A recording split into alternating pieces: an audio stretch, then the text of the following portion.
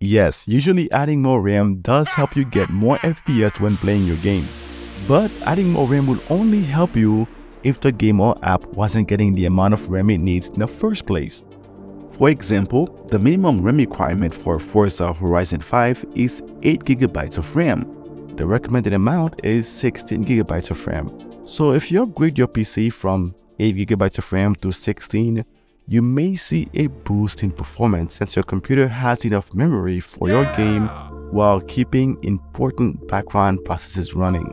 Now, if you were to upgrade to 32 gigs of RAM, you would barely see a difference, if anything at all. So how do you make sure you have enough RAM for your app or game? Well, number one, pay attention to the system requirements for your app or game you are using. Number two, use a dedicated GPU if you can. A dedicated GPU has its own RAM. Integrate graphics, use your computer's memory, so putting more strain on it. Number three, to be absolutely safe, you can have 32 gigs of RAM.